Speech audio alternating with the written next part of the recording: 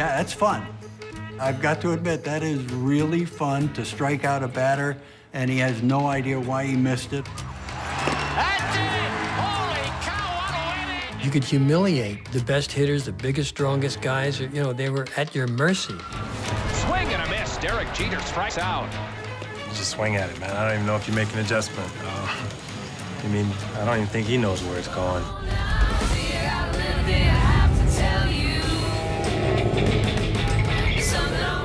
We're used to seeing guys that throwing 90 miles an hour ball coming at you fast. But when you face a knuckleball, that ball's coming 60 miles, you know? And then it's moving all over the place.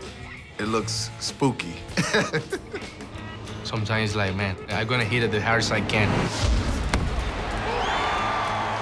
So it's kind of like, wow, man, you know, I'm looking like a fool out here. Ooh, how that thing moved. Vintage Tim Wakefield. Quick outs.